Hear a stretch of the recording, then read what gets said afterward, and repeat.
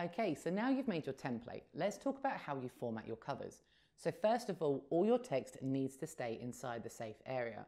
So your book title, your subtitle, your author name, your spine title, and your book blurb need to stay inside the green area.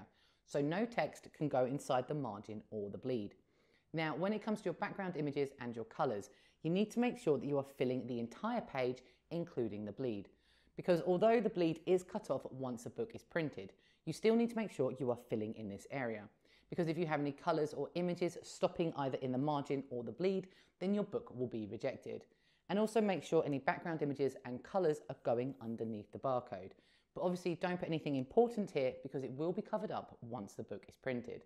Now finally, if you have any small images or shapes, you either need to make sure they stay completely inside the safe area, but if they go outside the safe area, you need to make sure they fill that entire part of the page, including the bleed.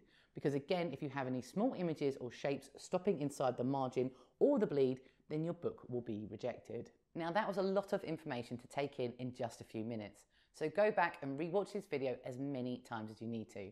And of course, don't forget to follow along for more tips and tricks on publishing books with Amazon KDP.